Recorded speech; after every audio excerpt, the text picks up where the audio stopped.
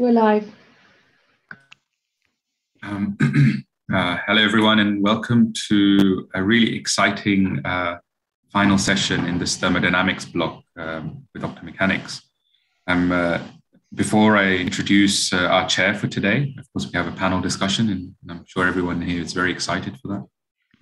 Let me just quickly brief things that you should all know already, but just to remind us. Please make sure your cameras are switched off during the talks, apart from the panelists. And the questions will be taken at the end once the chair tells you. And they can be put in the chat at Zoom or YouTube chat, and we'll pass them on to the chair, which will be James directly. Or, of course, you can raise your hand to speak directly at this point. So let me introduce today our chair for the panel discussion. It will be James Millen. He's a lecturer at Advanced Photonics and has founded the Levitated Nanophysics Group at King's College London. He was also awarded the David Bates Prize in 2017 for his pioneering contributions to experimental and theoretical quantum optomechanics. He has contributed in numerous ways towards thermodynamics as well in optomechanics, and he might even say too many review articles now. He's also, of course, the senior member in the Born Network and part of the UniKORN committee. So it's a great pleasure to have James chair this. So James, the floor is yours. Thank you for chairing. Great, thank you very much. So yeah, I'm very much looking forward to today's discussion. Of course, also, as most of you probably know, the people who do the real work are Clara and Madassa and Marcus and Saba and of course, Sophia, who did a lot of work previously. So thank them all for making sure this network runs. So today we're going to be talking about optomechanical machines, but it's more generally going to be a discussion about thermodynamics and nanothermodynamics and why we should care about this topic. So let me briefly introduce our panelists today. So we have Professor Janet Anders, who is an EPSRC Research Fellow in the Department of Physics at the University of Exeter, and she leads the Quantum Non-Equilibrium Group. That's Janet. We have Dr. Nikolai Kiesel, who's an Assistant Professor and holder of a Start Prize at the University of Vienna, and he leads the Stochastic and Quantum Thermodynamics Group with levitated nanoparticles. We have Dr. Raúl Rica, who's an Associate Professor at the Department of Applied Physics at the University of Granada, and he leads the Nanoparticle Trapping Laboratory. And we have Dr. Raam Uzdin, who's Assistant Professor in the Fritz Haber Center for Molecular Dynamics at the Hebrew University of Jerusalem and leads the Quantum Thermodynamics Group. So we have an even experimentalist theorist split. So just to get this panel session started, I will briefly go around our panelists in that same order and just ask them to very briefly outline what their research interests are, maybe what their background is, how they got to this topic, and briefly why they're interested. And so I will start with Janet, please. Yeah, thanks very much, James, and also to the team organizing these meetings, which seem really, really nice and very well attended and just a very nice way of talking about science. So yeah, my own background is actually quantum information theory. And over the years, I've moved from quantum information theory really to try and understand thermodynamic processes in the quantum regime. But this trajectory also took me towards more classical systems, in fact, because really, when you talk about thermodynamics and you want to make it quantum, you have to understand also the classical side of things first. And also, in fact, I did work with James a few years back because we were interested in understanding some fluctuation relation business and using optomechanics to investigate this. So there's some overlap also in our interests.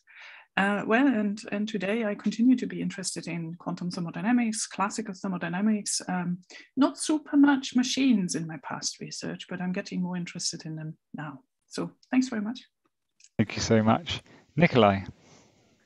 Yeah, hello, and thanks for having me here. It's really a great opportunity to talk, and I'm looking forward to that. So I have, from my PhD, I also have more of a quantum experimental quantum information background. But then, like a decade ago or so, I joined Markus Aspermeyer's team and doing optomechanics. And then we decided to set up our first optical levitation system with the goal to go to quantum states of these like 100 nanometer sized particles or so. And this is still a joint effort of the two of us.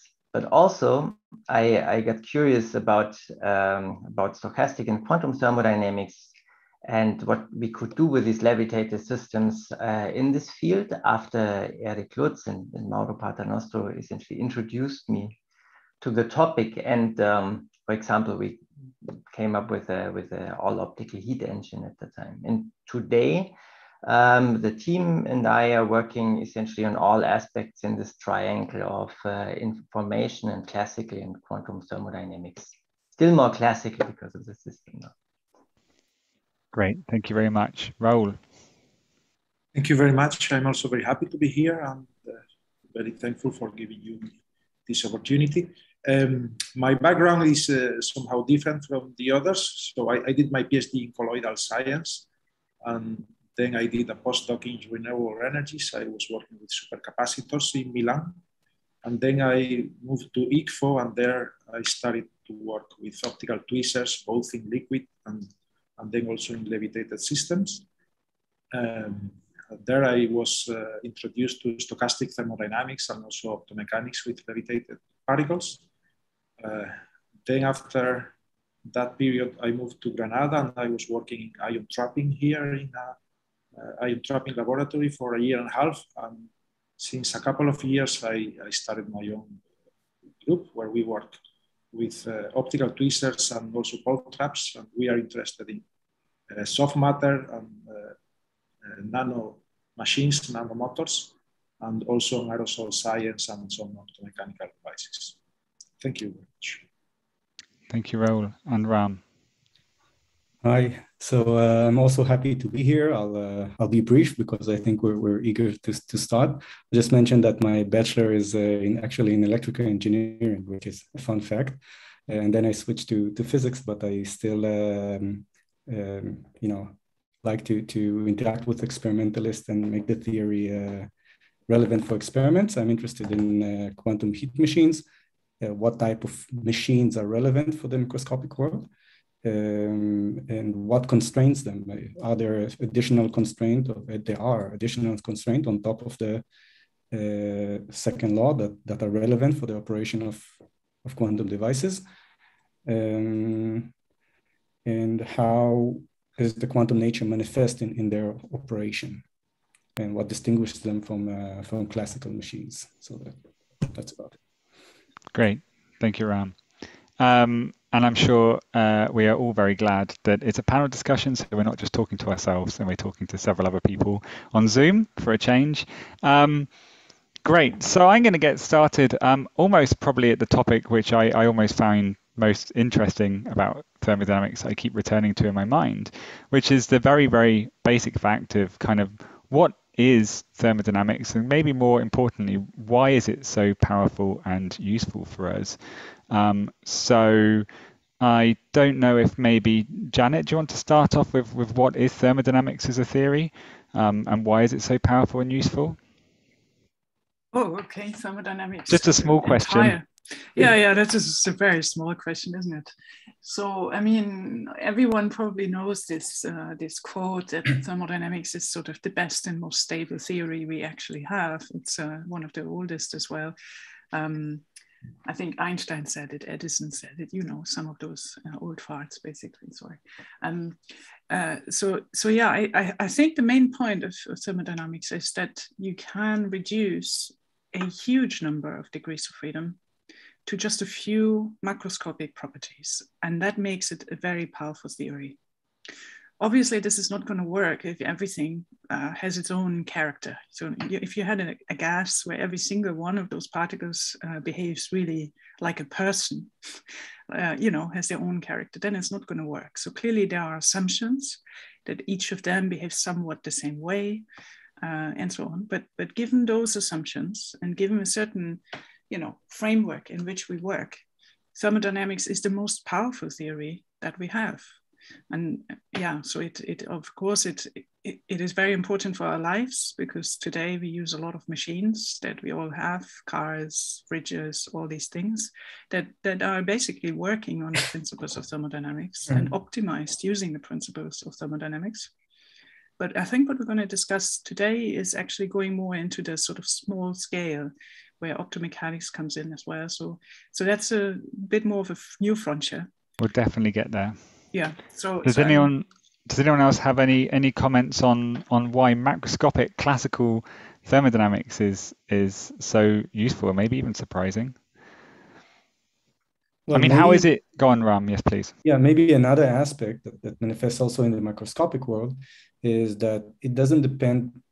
Well, to a certain extent, it doesn't depend on the process or the type of engines, and you don't have to calculate the actual equation of motions many times. And it also makes this fundamental distinction between reversible and irreversible evolution, and that also carries in some way to the microscopic world, where I think what Janet started with, and of course is the key power of thermodynamics, potentially is no longer applicable in the small world. It could be small number of particles, but still we're interested in somehow reproducing the success of thermodynamics in this scale. Yeah, absolutely. Wouldn't it be great if we could describe many body quantum systems with 3 parameters? Fantastic. Okay, maybe Raúl, could you maybe say something about why thermodynamic kind of machines and thermodynamic engines, well, what they are and why they're useful?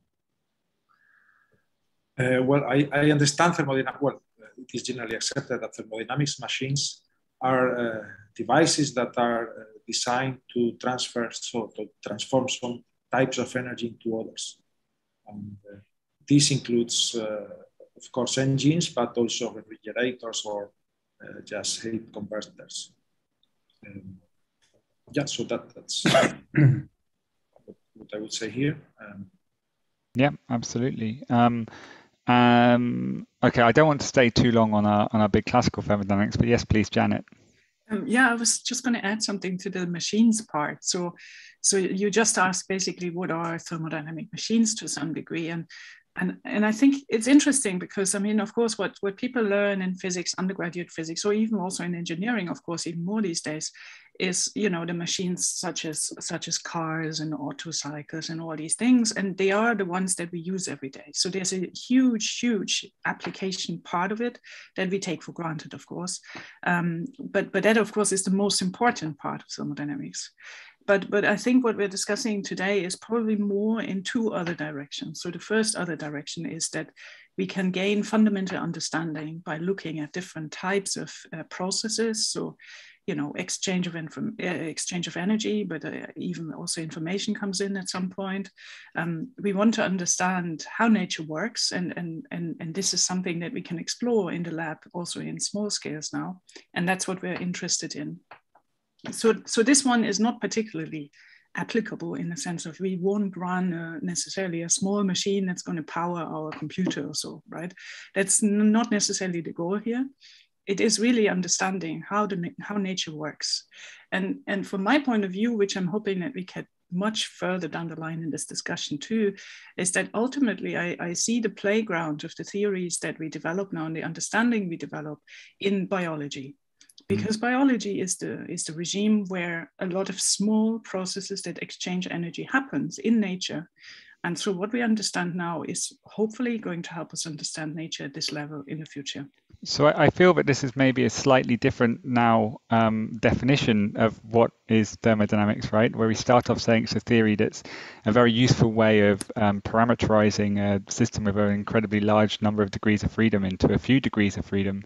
But now actually maybe you're saying something more like it's a way of understanding any kind of particular system. And I don't know if maybe I probably should have prepped some of this. Does anyone want to very briefly describe what is a system and what is a bath? I think for this discussion, if we're going down that very operational route of thermodynamics, we should start there. Although we'll certainly come back to it because I think it can be controversial as well. So does anyone want to jump in? Or else I'll pick on you. I think we can all say something about it. I mean, we discussed here different things, right? I was just saying machines actually, and the different levels of what a machine, or studying machines, even theoretically, can offer us.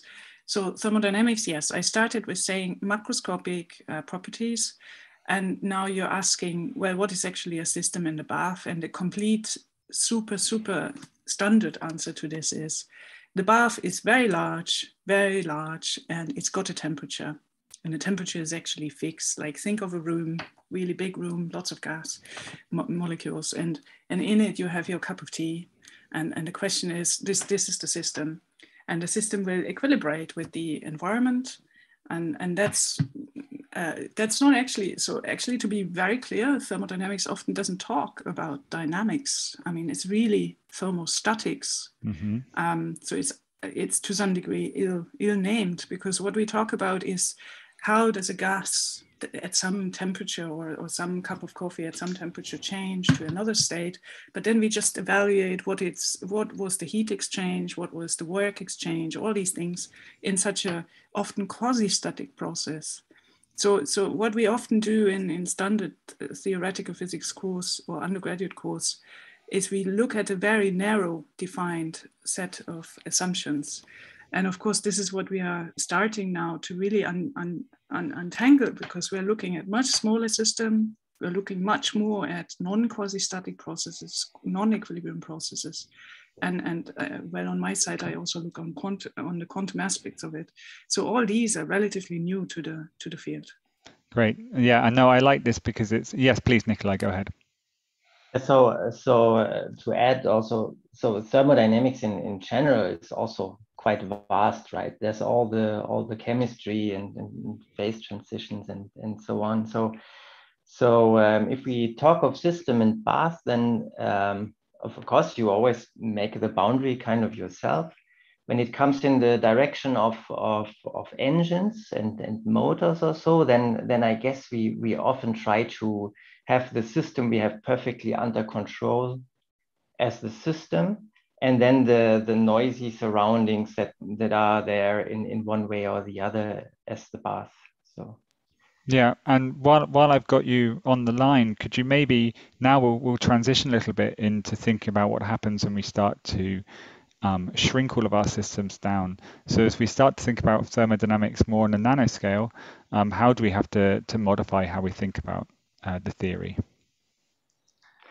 Well, the most prominent aspect when scaling down is that suddenly the fluctuations that come in due to the interaction with the environment are not negligible anymore. For like big motors, cup of coffee, and so on, we typically would talk about average quantities, and now these fluctuations come in. And what we learn, essentially, what people found out over the last many decades, actually, is that in fact you can learn more. You can study analytically what happens far from equilibrium. So somehow there's an added value to looking at nanoscale systems, because you can understand things a bit better there. Yep, great. And then I think at this point, maybe if I ask Janet again, because this seems like a good place to, when we're thinking about nanothermodynamics, to start thinking about some of these thought experiments, right? And how we can get as maybe even a slightly more pure view of thermodynamic processes happening as you imagine them. So should I pull up a slide? Yeah, you could do that. Yeah, the first one, I guess.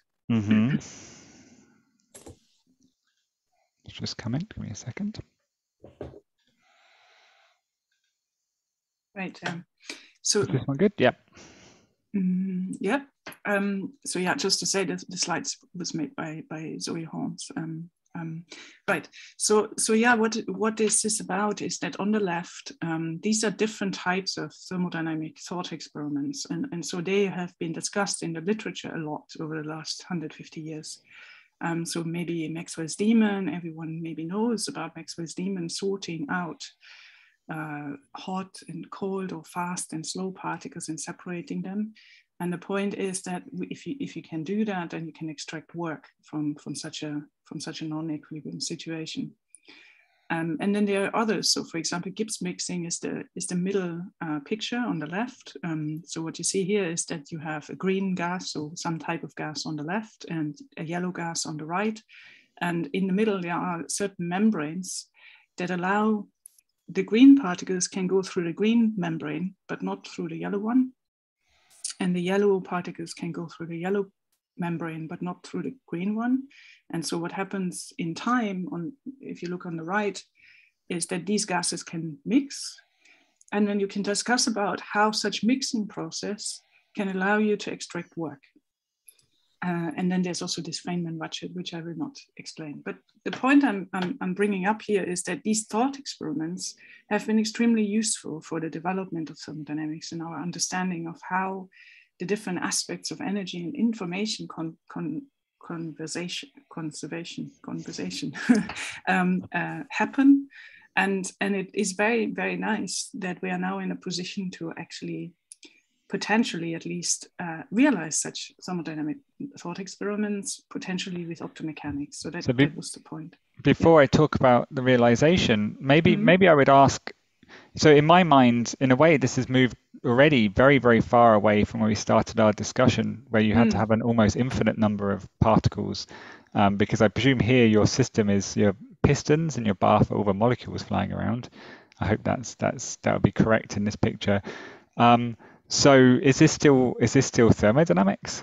What's the relation between these pictures we got in front of us and a car engine, I suppose, with I don't know, Raam, I think maybe you had an opinion on this as well.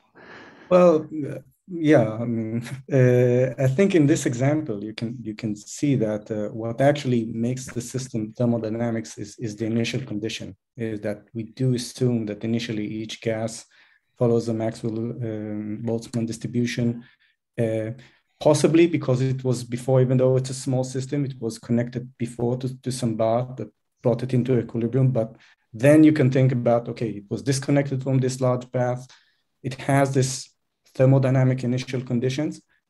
And now you can, it turns out that once you have this initial thermodynamic initial conditions, a lot of what we know from macroscopic thermodynamics is also applicable despite the fluctuation, despite the quantum nature.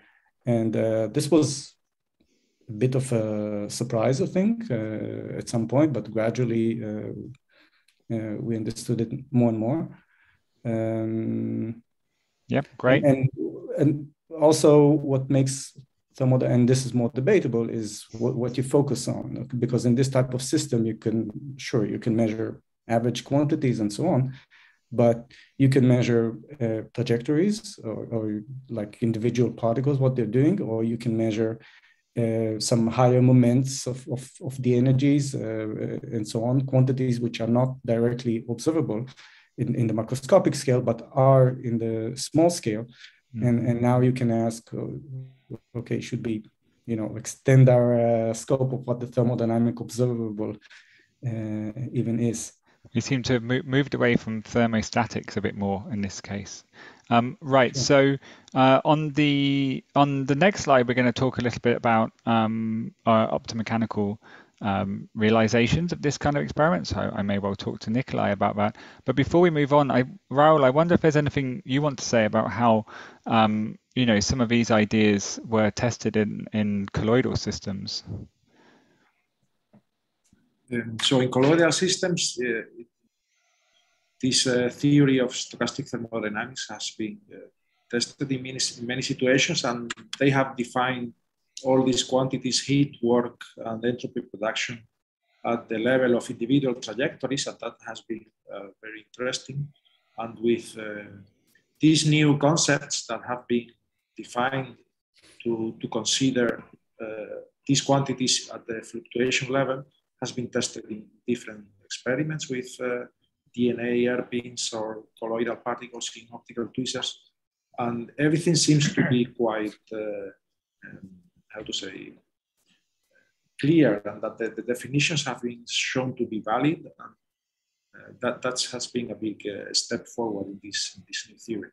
Great. And why is a colloidal system, so some kind of, in that case, a small particle in a fluid, why is that a useful platform in which to study these ideas? Well, it is useful, I would say. The first thing is because it is a very controllable system, like in levitated particles. Here, a colloidal particle is strongly coupled to the heat path, so it is mostly in thermal equilibrium with heat, and it is easy to define all quantities. The interesting thing also is that fluctuations are of the same order of magnitude of the energy exchanges that you can perform in these systems. And it is also interesting because biophysics works at this scale, and that is very relevant. Because yeah, I definitely want to return to that in just the next topic for sure. Great, thank you very much. And so, Nikolai, this is maybe slightly unfair because it's not your slide, but Janet can also add anything if she wants to. But you don't have to follow this slide, but would you like to say anything about why optomechanical systems are good for studying nanoscale thermodynamics? So yeah, I'm happy to. And maybe I don't follow the slide. Yeah, so if we look at the most simple type of optomechanical system, right? Like cavity optomechanical systems, say, where we have some kind of mechanical object, and typically it would be a harmonic oscillator, and then a light field coupled to it with maybe a cavity there. Then of course we have two very controlled systems. No, we have the light field and the mechanics, but at the same time, the mechanics is still coupled to a thermal environment. And I think Mauro mentioned it last week or so, I discussed it. And even there, one already can see it's a non-equilibrium steady state system where heat flows from the thermal bath to the light field, and one can measure entropy production there. But then of course you want to have some more control. Like, let's think of an engine. You want to be able to change your system, and you want to maybe change your temperature or so. And then this is also like either you add something, or I mean, even with a simple system, there's these ideas of Pierre where you can think of polariton modes and introduce kind of a frequency change, which would correspond to a change of the mechanics. And then going further, of course, one can try to design systems that are more complex, non-linear, which is something that levitated systems maybe are good for, and still create this tailored environment. So in a nutshell, we have very good control both over the system and the environment for test experiments. And what's the environment in this case, in general? Well, so the way I typically think about it, really the mechanics would be the system, and the light field would be the tool to kind of create non-standard environments. So, for example, to have an environment that looks like a squeezed environment, or an environment that would in some way be not thermal but colored or non-Markovian. So the tool to manipulate the environment in an artificial way. We'll definitely return to some of those topics about non-standard baths at the end. Yeah. Mm-hmm. Actually, I wonder, because is there any particular benefit of having these kind of oscillating systems as something you use to study thermodynamics, or is that just as trivial as that's an object that's kept in place roughly, and if you keep an object in place, it tends to oscillate? Is there anything I'm missing there? Is there anything special about oscillators? No, I mean the answer might be no. Yeah. I think it's definitely good that it stays in place. Yes. But yes, our oscillators is already pointing out something important, and it's not only harmonic. No, it could be several of them, and it could be all kinds of mechanical type of potentials, so to say. Great. Janet, did you have anything else you wanted to say about this topic? Yeah, I guess, I mean, generally optomechanics, as it was, which was Nikolai, also what you just said, is I think optomechanical setups are useful as a physically controlled platform. That's really our toolbox, our playground, in which we can sort of control the system, the environment, everything, and study all the exchanges of, in the best case, of energy. And in a way, that the first step, of course, is to match, in a way, a theory, right? The theorist might come and say, you do this, experimentalist, and then the experimentalist goes and tries to do this. And then either it works out, which is just a cross-check that this is actually realizable, or it turns out that it doesn't quite work out the way you intended. And that part of it is very interesting, because we learn something about how theory is not quite the same thing as when you do it experimentally. And that is the bit that we're really after, trying to realize things and then learning from what goes wrong in a way, and how that then feeds back into the theory. So that test case scenario is important for optomechanical, or is what makes optomechanical platforms interesting. This particular slide here is from some work from Zoe Holmes and myself and others. And that was just to say that possibly optomechanics can really be used quite literally to do these thought experiments that we had on the previous page. And in particular, it can study this Gibbs mixing, and it can study it so classically when you do Gibbs mixing, you have these two gases which are either different, so say, I don't know, whatever, oxygen, whatever, nitrogen, or whatever.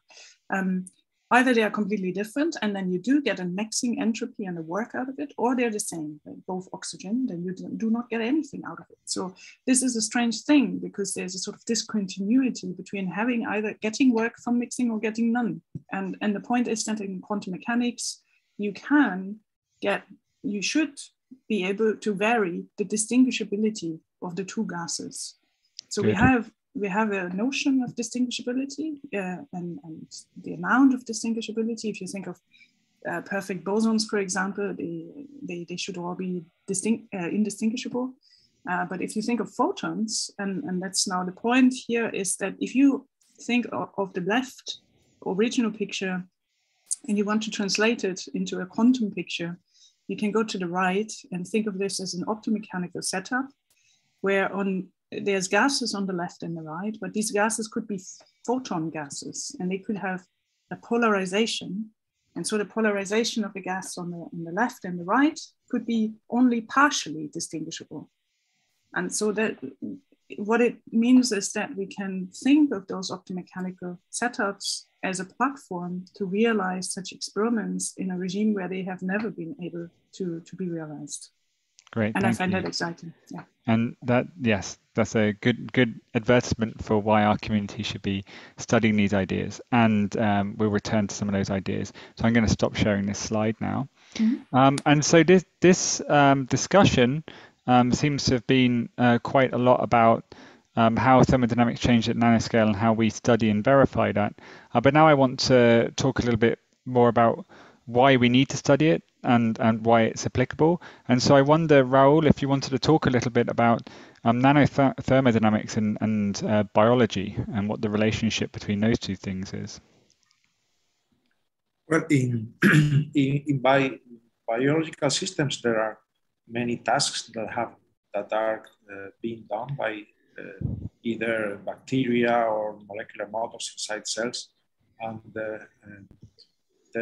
these tasks are done at energy cost. So evaluating these energy transfers and the efficiency and how these motors or engines are working is very important for the fundamental point of view of understanding how life works. and that is also it's an important point. An alternative would be how to design motors or engines that can perform artificial tasks in these scales, and how to efficiently power these motors or engines needs a good understanding of stochastic thermodynamics at this scale.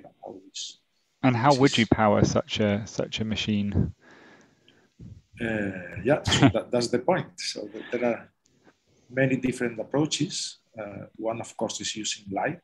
So you can heat up a system by illuminating it with light, and then if the system is cleverly designed, it can use this energy that absorbs in the form of light to perform some tasks. There is also other fuels like chemical energy or external fields, but certainly optical illumination of microparticles is a good way to make motors at this scale work. Mm-hmm. And maybe very briefly, in a real biological system, how does that system, extract energy from the environment? Like, is it really literally a tiny little engine that's doing this? The systems that are biosystems, in terms that biology has created them, they typically use chemical energy to do work.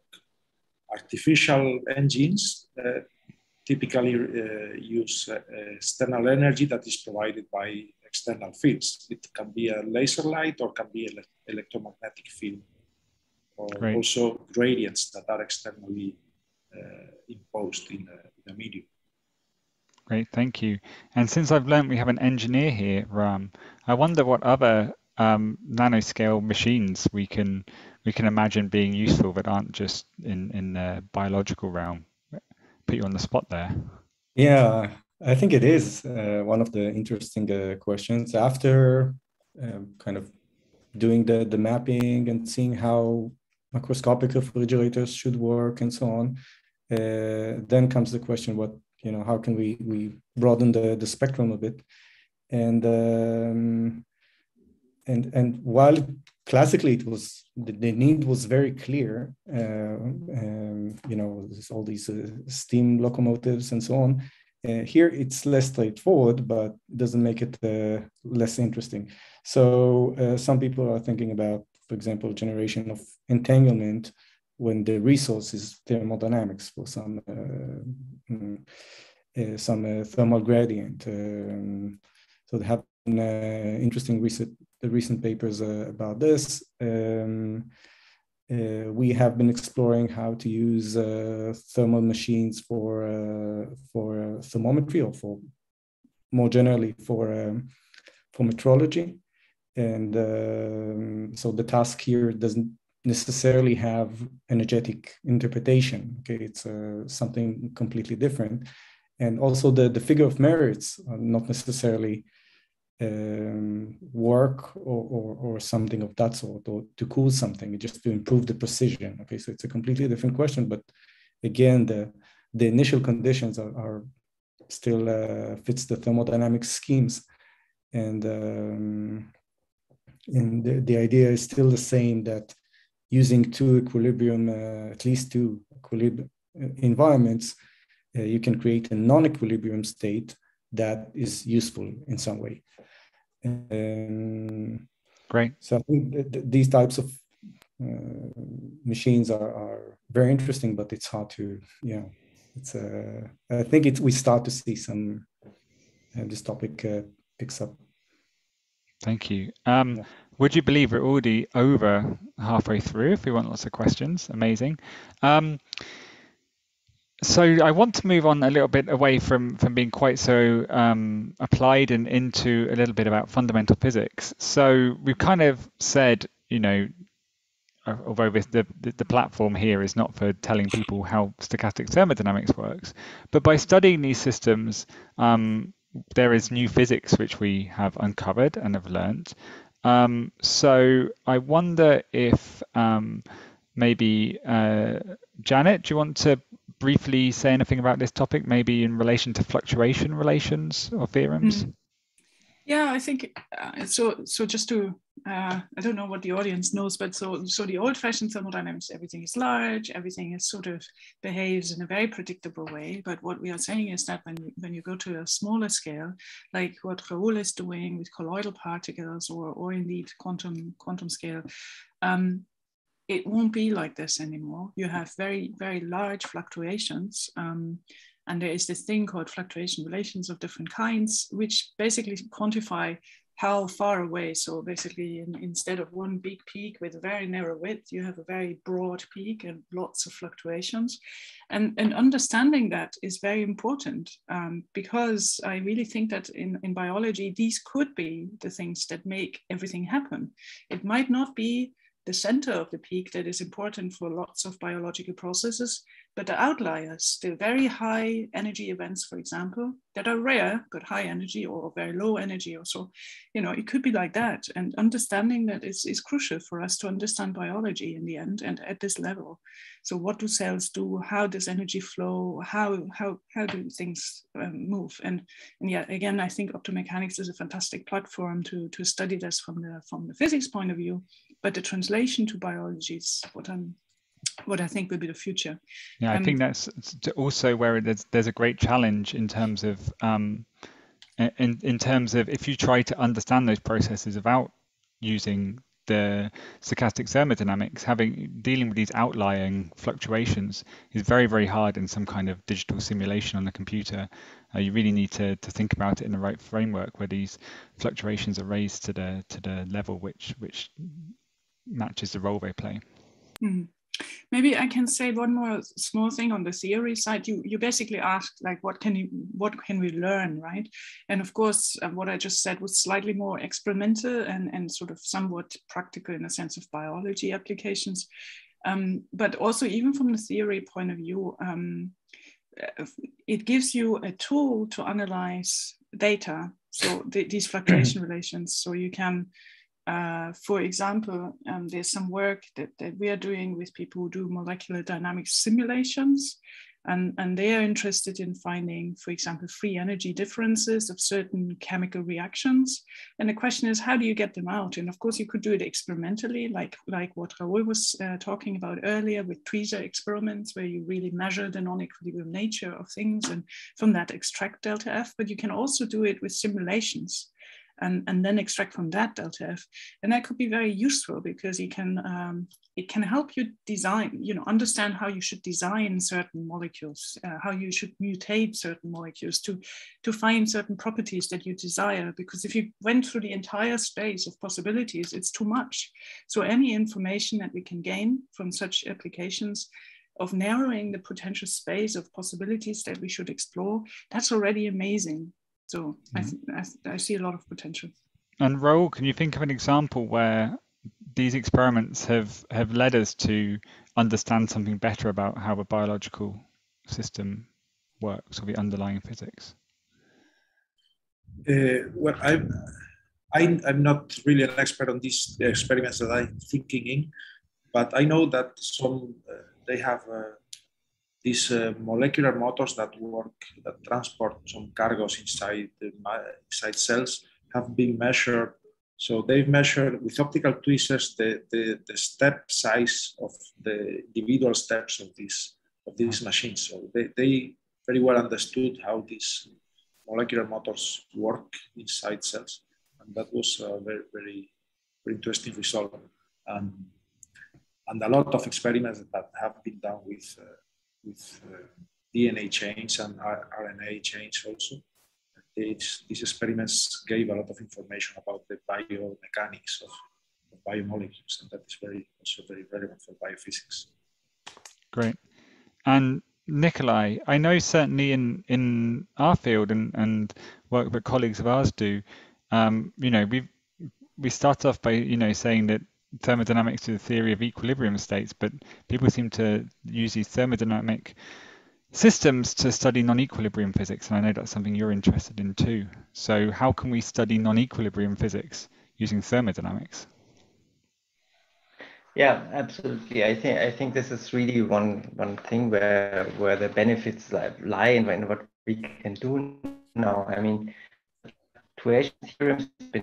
This is something that something that kind of is helping us to go beyond slow processes, staying close to equilibrium, also beyond this linear response expansion of thermodynamics to look at really fast processes and to understand then how entropy is produced in the process. And I think we learned a lot there, but there's still many open questions in understanding this very fundamental background, quantifying it, and really this is understanding the irreversibility of such processes, and will certainly be a component in analyzing such systems. If I may, I would also like to add to the point before. When we think of studying biological systems, so I agree that this is a huge and important playground. I think that also we already created another playground in a sense, because when we think of how memories work, like real memories, or how little energy harvesting systems work. This is coming from the engineering side, and this is working in a domain where these concepts, where these stochastic processes are relevant. And I think there's still a lot of opportunity to also understand how these systems can be improved with what we learned of the stochastic thermodynamics in the recent years. Yes. That's great. Thank you very much. Maybe I want to add a small comment, yes. if I can, about, maybe to the defense of classical thermodynamics. So it actually deals quite a lot with non-equilibrium processes, but of a specific type, I think. So in any heat machine, you will find, in general, the system is out of equilibrium, and you will have gradients, and gradients of temperature are already not in equilibrium. And also irreversible processes. Thermodynamics deal with irreversible processes. And in fact, you have the fact that you have equation of state. So even if you really stray away from equilibrium, a system, in the end, it will relax to equilibrium. And you can say a lot about the final state by the fact that you can calculate it along a reversible process. So this is something really powerful in thermodynamics that lets you deal also with non-equilibrium systems. I think when the system is small, and many times we're actually interested in the state of the system before it really relaxes to a thermal state, because many times this is the interesting thing, and therefore we need this additional layer of non-equilibrium analysis. Great, thank you. So I'm gonna stick with you, Raam, as we move on a little bit and we think about some of the open challenges in understanding thermodynamics and nanothermodynamics. So, it's 1888. I'm in Germany. I'm wearing a top hat. I'm looking at a steam engine, or at least a steam box, and it seems very obvious to me that I have very few dials I can turn. We've got pressure, volume, and temperature, and arguably number, right? Is this a sufficient set of useful parameters for us to describe thermodynamics now that we're starting to think about nanothermodynamics, and even now you can start to think about quantum thermodynamics? Right. So I think it's still possible to restrict yourself to small number of elements, but the point is that this is not a necessity. Of observables. It's not a necessity. And for example, in optical lattices, cold atom in optical lattices, just take a photo, fluorescence photo, and see the position of individual atoms on the lattice. Okay, so you can calculate the average density and so on, but you can also calculate any moments, and you have much more information essentially available at the same price. Same goes for superconducting circuits. When you measure the population of the qubits in the end, whether it's 100 or 300, it's almost as easy as calculating their average value to calculate the individual realization, and therefore have information on any other moment or a correlation and so on. So information is more accessible many times in experimental setup, and that poses more challenges if we want to understand it from a thermodynamic point of view. And sometimes we have to, because the evolution is so complicated that we simply don't have any other alternative. We cannot do the dynamics of 70 spins, right? So thermodynamics can come in handy. And maybe also in the context of a critical process or something like this, that I'm trying to connect to what was mentioned earlier. So that could be related to some specific feature. I don't know, maybe when two particles, sufficient number of particles are close enough together for a certain process to happen. And it's not related to the average energy or the work you have to invest or something like this. So there are finer questions that could be motivated by some operational processes that are of interest. And how do we know that we've captured a sufficient range of observables to understand the energetics of our system? How do we know if we've missed one? If they're not too obvious anymore? So if there are not too much equalities. I mean, there are fluctuation theorems, and then you have something exact, and you have a clear relation between observables. When it comes down to inequalities like the second law and so on, so if you miss out things, you might have a bound which is potentially too tight, too loose to actually be meaningful. And when you add more observables, you can have stronger constraints. And the simplest example that was actually only recently explored is, for example, if you think about the second law, but you also impose a certain conservation law, not energy, but other conservation laws. Then the dynamics is more restricted. You will not be able to saturate the standard bounds because of these constraints. It wouldn't let you implement the equilibrium process that leads to the saturation of the second law.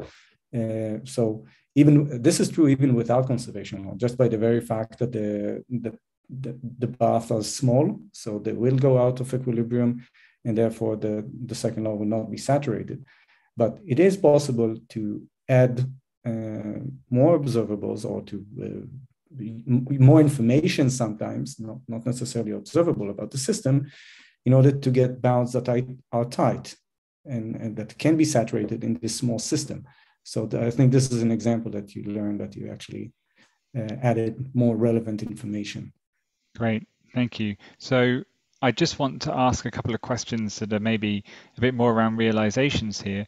And so, Raúl, I mean, how easy is it to really extract these quantities from experiments? I mean, are there quantities that are important that are extremely hard to extract from experimental systems? First, this question I would like to connect with the previous one a little bit. Regarding what you said, how do you know if you have identified all the degrees of freedom that you need to? Fluctuation theorems are useful for that, because you know that fluctuation theorems have to hold in any experiment. Therefore, if you haven't considered all the contributions, for example, that you should take into account to entropy production, for example, your experiment, your results will deviate from what the fluctuations theorems predict. And then you know that you are missing some key ingredient in your description. That's the thing I would like to say. That's very useful. Yeah. No, I actually forgot to mention, but we actually exploited this in order to detect heat leaks by observing that some constraints don't hold, and then you can say that there's additional environment that disturb your system. So sorry. No, that's extremely useful. And regarding the last question, where what we measure typically is displacement in an optical tweezers, and how well you can detect motion is strongly related to the level of noise in your system. Therefore, it is clear that what you have to do is to minimize external sources of noise in your case. I guess that's where it becomes very useful to have a well-defined system like an oscillator in a tweezer, because from motion you can then derive all of these useful parameters. Okay, before we move on to talking about quantum, Nikolai, and this can also overlap with quantum as well.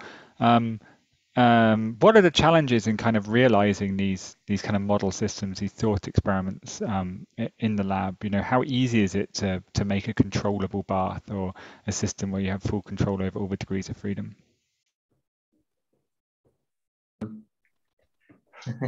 I'm tempted to say. Oh no! What a time to freeze. Oh, hold on, Nikolai. Oh, you were tempted to say what? Am I understanding it again? Yeah, you're back. Yes, So back. you said I'm tempted to say.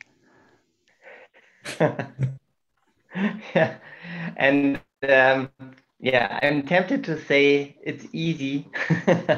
No, so of course we learned a lot over the time. Things that hadn't been easy now. Yeah, so I think that it depends really on what you want to do, right? This kind of little engines in a harmonic oscillator or so on, like we see in colloidal systems or also in levitated systems now. We read out the motion and essentially that's it, no? But then this already connects to what you mentioned about quantum.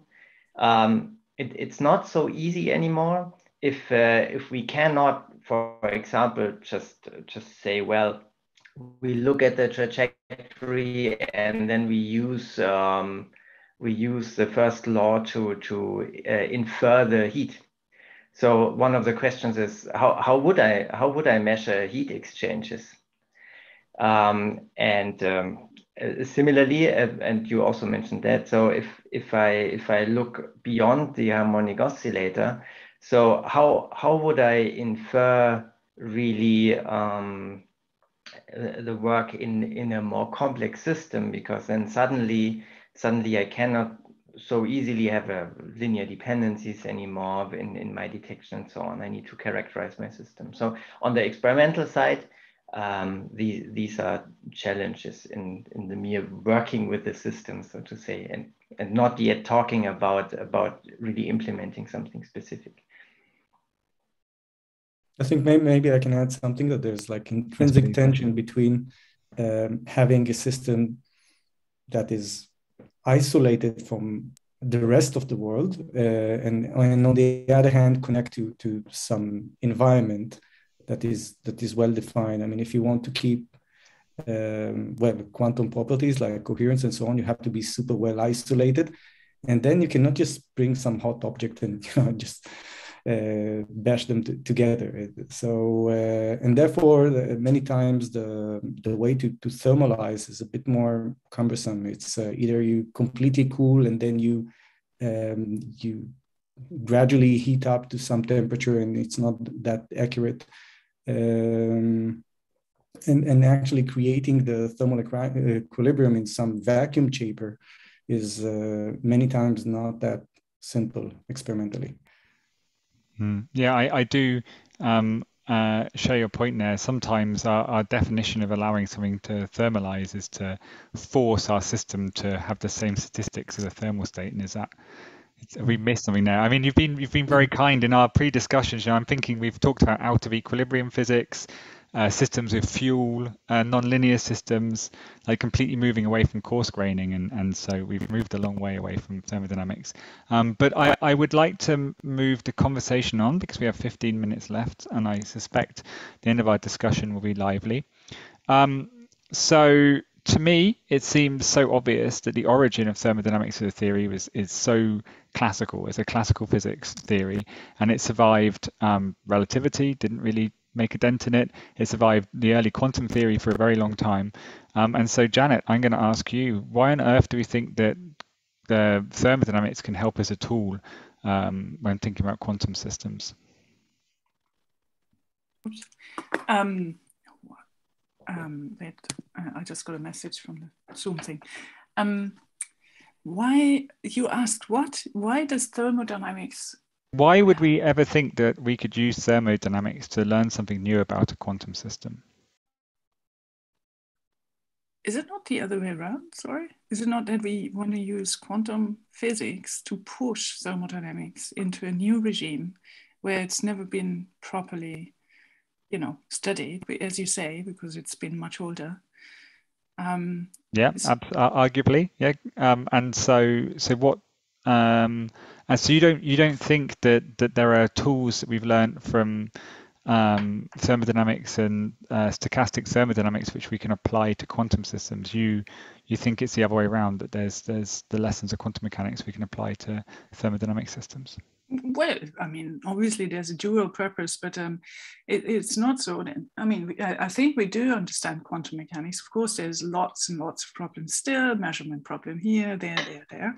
But I'm not sure we're going to tackle those. I think what we want to do is really pushing thermodynamics, standard thermodynamics, into extreme situations such as smaller sizes, non-equilibrium, but also quantum effects, and see what it means for thermodynamic arguments. And so in particular, many of us have been interested in things like, what do quantum coherences do? Because quantum coherences, of course, is something that you never consider in a classical system. And one of the things we have not mentioned today yet, which is unfortunate, is statistical physics, of course, is the sort of microscopic understanding of thermodynamic laws. And when you think about statistical physics, of course, you just talk about energy shells, populations of energy levels, and so on. And everything is just about that. But in the quantum regime, of course, you can have things like coherences where you're not even in a specific energy, but you sort of in a superposition. And that's a regime that was never considered before. So that's why we're interested in it, to see what happens. And that's just one example, of course. So I guess in that case, that what I'm unclear about, and I don't know if you or maybe Raam would like to respond, is that still thermodynamics? Because then I just feel that I'm looking at the quantum mechanics of small systems. So why do I use a lens in the language of thermodynamics there? Right. So first, let me add that there are additional interesting things, like in continuation to what Janet said, that arise in the small scale, like strong coupling that Janet actually actively studied and contributed to, and non-Markovianity, quantum non-Markovianity, and so on.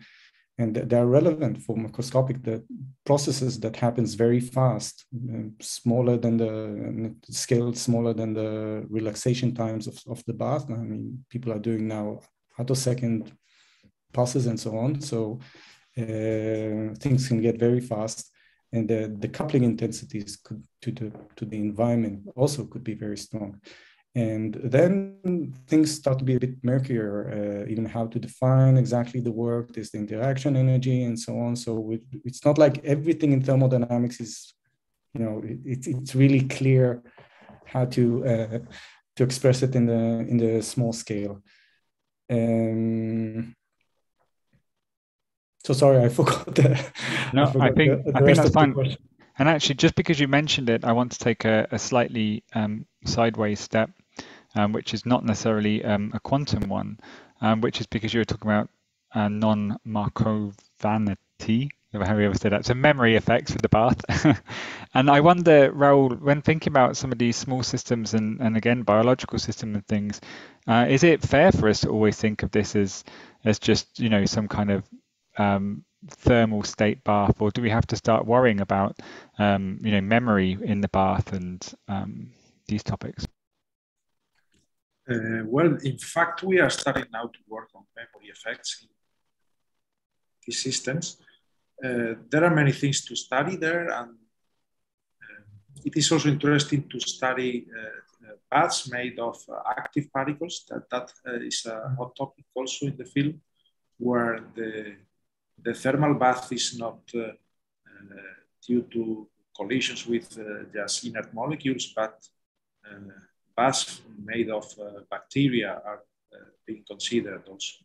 So in fact, this field is very active at this scale in classical stochastic thermodynamics. The effects of Markovian thermal baths and processes is very interesting. And do we need to take any kind of large step in terms of the theoretical framework that we use to describe these, or is it only a minimal modification to thermodynamics that we have to make to understand? So current approaches are just using colored noise instead of white noise. And this is, so far, it's been successful in predicting the dynamics, as far as I understood. So, but I'm pretty sure that there is much information that can be gained from the dynamics regarding the nature of the thermal bath. So I guess you could understand well how the bacteria that are colliding with your particle behave if you could develop better theories and not just color noise. Great. So yet again, thermodynamics still seems to hold up largely. Nikolai, I wonder if you wanted to move some of your experiments away from having, mechanical oscillators in a thermal state coupled to a gas of, actual molecules and interacting with a coherent state of light, how would you try and move some of this into the quantum regime so you could build a little quantum machine? Yeah, so this is to doing actually. But the first steps, is of course going to very cold states of the mechanics, which we can do by now. But then the individual, I would say, obvious, I would go away from we go. I really think it's interesting to then also Nikolai, we lost you again. I tell you what, I'm just going to ask Janet a similar question, because I know that she's also worked on this, but it looks like you've fully frozen now anyway. So Janet, how do we try and build these thought experiments we've thought about already, but in the quantum regime? How do we try and build them? I'm a theorist, right? I mean, I don't know. This is still hard, right? So maybe from a theory point of view, then, do we have to change? How do we have to change our description of what a system and a bath are if we want it to be fully quantum? Ooh, okay, fully quantum. Too many things. I would say that firstly, I mean, even classically, right? So the distinction between system and environment is important. There usually is always the sort of argument where you sort of divide and conquer.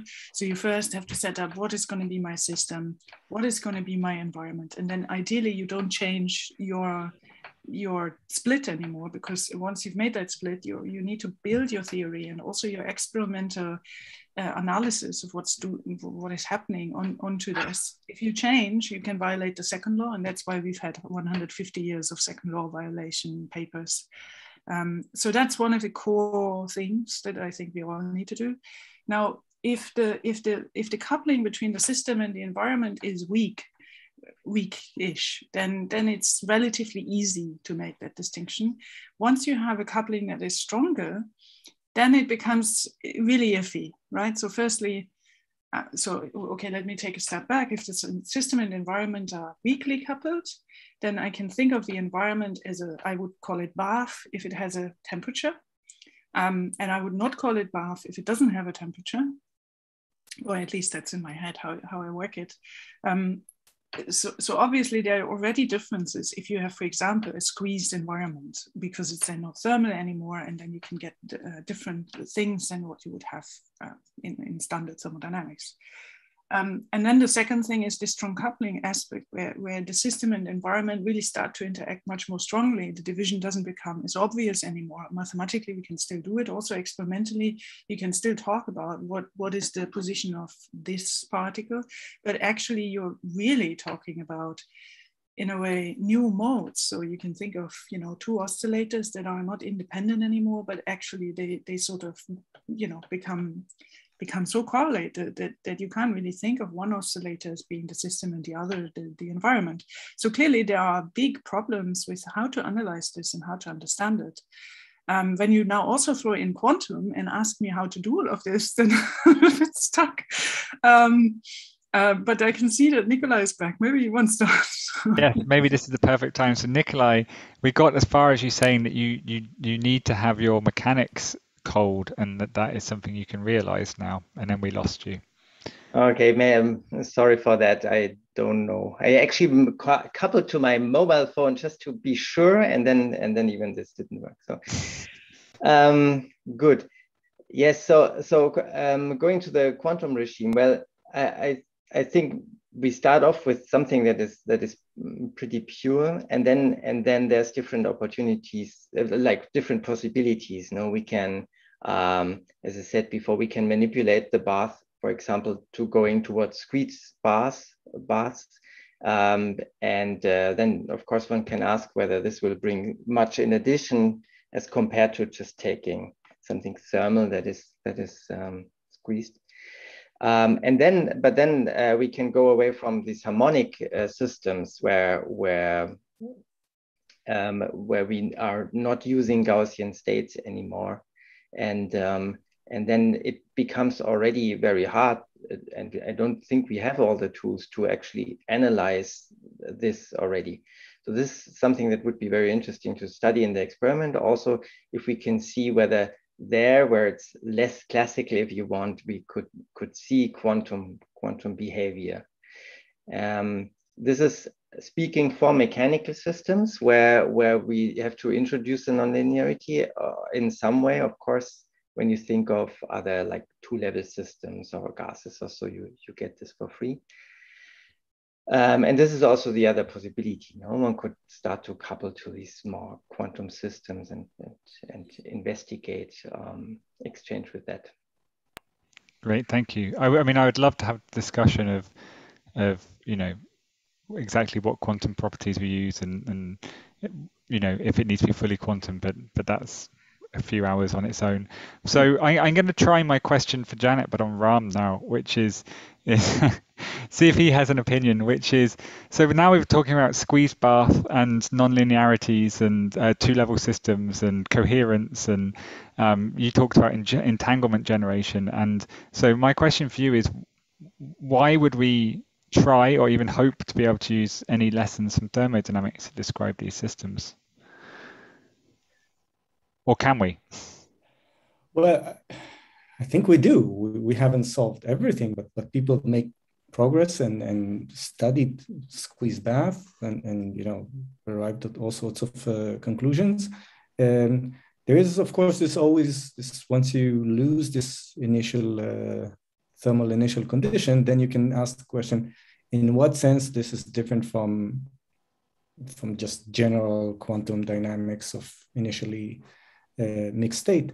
And in particular, in the case of squeeze bath, you lose already at the beginning something that is very, it's a key idea in thermodynamics, that you can extract work from a single bath. You have to be actually synchronized with it. You have to be in the right phase. Okay, so you lose both the robustness. On the other hand, you can gain by coupling it to like a swing. You can take energy out of it. So essentially, it's more a battery than a bath. But that being said, if you can show that, okay, it's not just a regular battery, okay, you can have some added value by the fact that it's initially thermal, or there's some interesting aspect, then by all means, why not? That's great. And does anyone have any final comments they want to make on that, or something they feel I've missed? Because otherwise, There's 15 minutes left, and I would like to open it up to questions from the audience. So as I don't see anyone desperate, please do feel free to raise your hand in Zoom, and then you can, have your camera on if you wish, or you can write a message in the chat.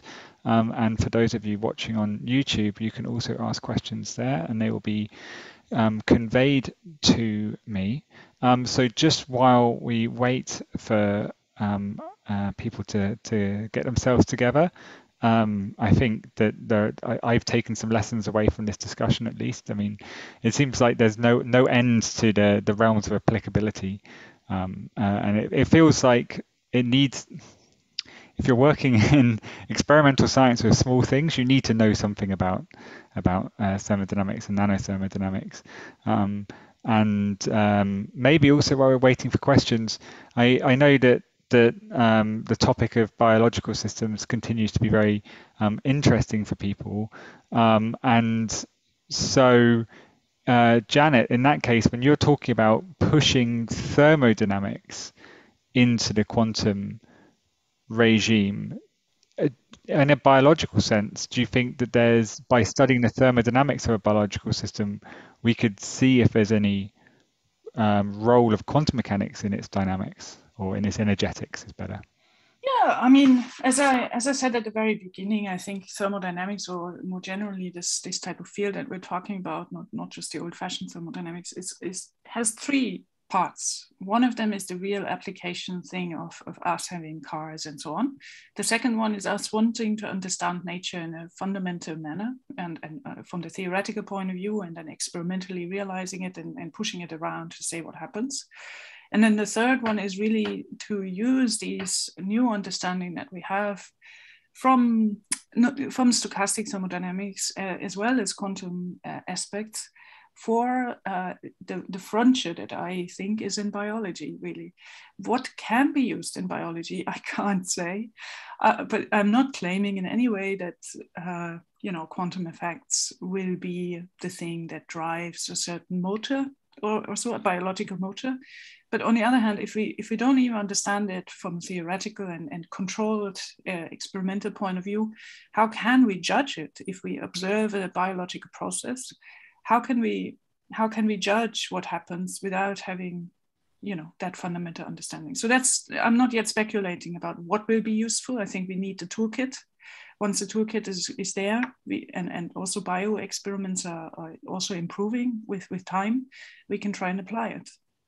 Great, thank you. We have a question from Madassa. Oh, wait, okay, yeah, before we move on to Madassa, yes, Raam, please. We open completely the panel. So biology, of course, I agree, it's interesting. I think we have another player coming into the scene, which is quantum computers. And to my mind, it's something like a steam engine, okay, of this era. Okay, it's this machine that we don't really know how to handle. It is an open system. And actually, this is where we are, and this is why we don't have quantum computers now doing wonderful things, because it's an open system. The initial preparation is often not really pure. Sometimes it has initial coherence, sometimes it's mixed.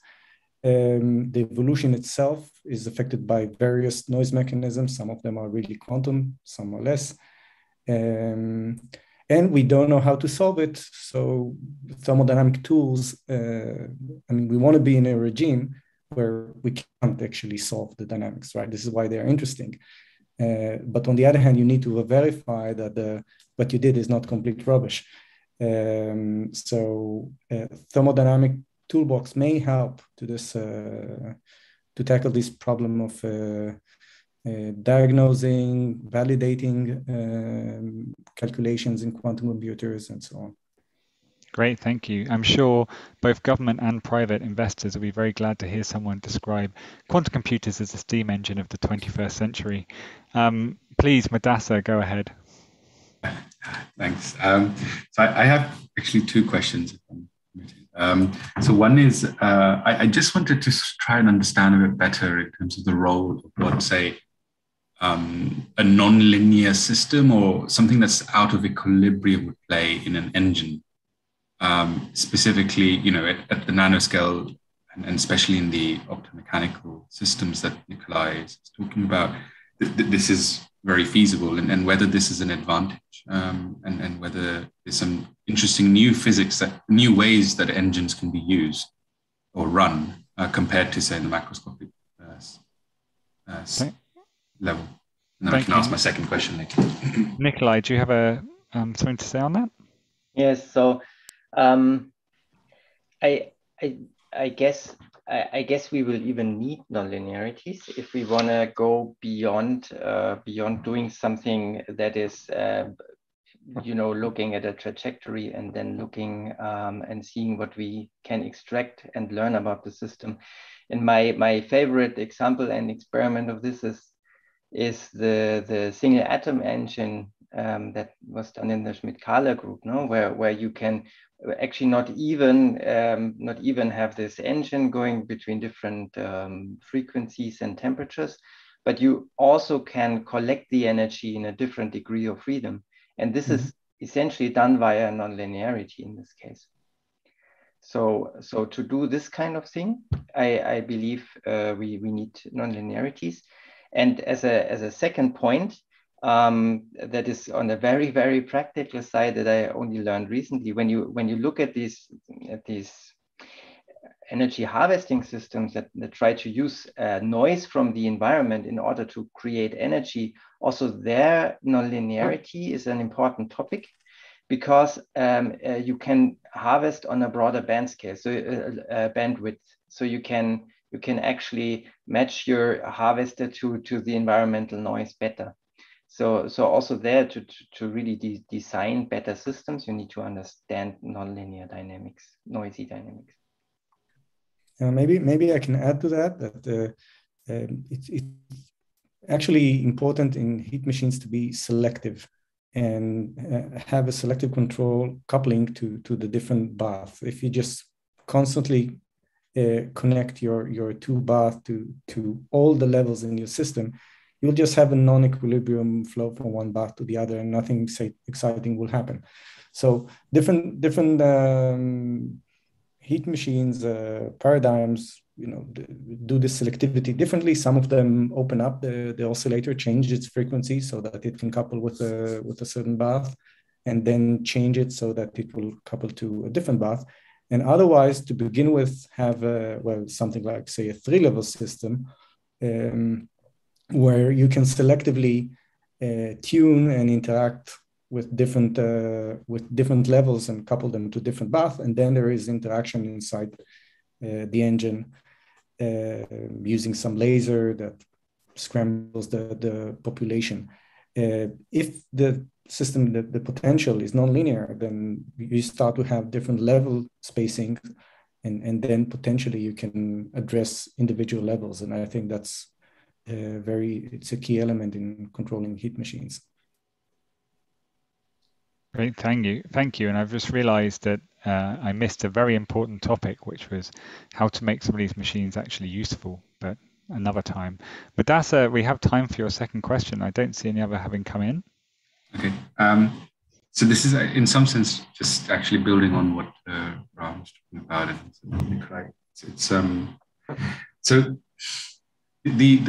and just also trying to understand, we talked about, the panelists talked about the different observables in macroscopic level of thermodynamics, but also the nano level, you have some additional things, and I wondered what the role of information played within, once again, in the sphere of engines, and of course there are conceptual engines that are and realized engines as well with information, the Slizard's engine, for example. But I just wondered if that actually is advantageous, or is this a nice conceptual exercise experimentally to play with, but is this actually something that's real and useful? Who thinks they can talk about information thermodynamics in less than 6 minutes? Janet? I'll just say something. So, I mean, this information energy aspect and also the, well, we can also call it feedback, right? So like in the Maxwell demon experiment or thought experiment, where the demon can actually know whether a particle is fast or slow and make actions depending on that information or knowledge, that of course changes the balance of energy, and you can extract work from that type of process. But I come back to one of the points I said earlier. You always have to divide and conquer. And so what happens in this thought experiment is that actually you first choose your system to be the gas as a whole, but then you start treating each individual particle. And so you've just actually changed your boundary of what you call system, because you can actually individually now change it. And that is why Maxwell's demon can violate the second law. And so information, to bring in information as a concept is only helpful because we understand better how that feedback process makes a difference to thermodynamic exchanges.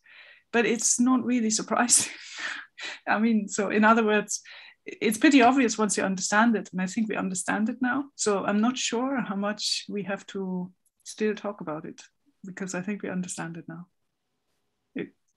Yeah, of course. There are very many ways you can break the rules of thermodynamics if you play by different rules, right? Yeah, but, exactly. Yeah. Nikolai.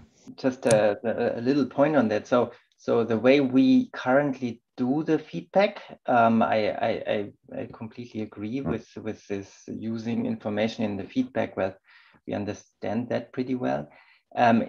When you look at the old machines, then there's sometimes like inbuilt regulators, no? That is kind of a feedback mechanism that is built into the system, and if we were able, and I think a few ideas are, I didn't see many. If we were able to build this feedback idea into the system itself without really using itself the power of a whole computer, but being also on the nanoscale, then I think the concept can actually be useful to see it, have the demon built into your chip, if you want. Which is of course how nature does it. Yes. Yeah. At the same time, I agree. You might also then want to take the demon into your system, and then you have maybe a different type of description for it. Great. Does anyone else want to say anything about thinking machines? About information. So, okay, so there is kind of the Shannon information, which actually, give you some answers to some questions, but you can think about it more abstractly, how you can use information. And I think it's interesting because sometimes at the macroscopic scale, well, in the artificial experimental setups that we have today, I mentioned optical lattices and all the levitated spheres, cylinders, and so on. The actual underlying physics is known. It's not just some solid that we don't know anything about it, and then we actually the best thing is not to assume anything about it and just use thermodynamics. But many times we actually know, we know the native Hamiltonian before the dynamic starts. Not always, but in some cases, surely in ion traps, in these optical lattices, and so on. And the complexity comes from the dynamics. Okay? And one can wonder if there is this information about the underlying Hamiltonian. Can you somehow incorporate it into thermodynamics and get some tighter, stronger version, which is actually adapted to the system you're interested in? So you lose generality for the sake of greater prediction power for your specific system. And it was irrelevant in the classical context, but I think it is relevant for these man-made systems today. Great. Well, I propose that we end there because it is 29 minutes past the hour. Thank you all very much for that enlightening discussion. we hope to be able to invite you to an event in the future. Goodbye, everyone. I guess, Madassa, I hand it back over to you now to close. Thanks, James, and all the panelists for their insightful comments and discussions. I'm sure we're all be learning a lot from that. So before everyone goes, just two things. One, if I could just ask the panelists to stay behind afterwards, and then the rest, just to let you know that in 2 weeks' time, 1st of December, we'll have our next block starting on nano fabricating optomechanics. And so there's a series of talks on that, and then I'm sure there'll be an email circular going out for you to keep an eye out for. So thank you once again, and have a great November. Thanks very much, Madassa. Thank you all. Thanks, James. Bye. Bye. Bye-bye. Thank you. It's really November out there now. Yeah. Just wait for everyone to, and Clara, if you can shut the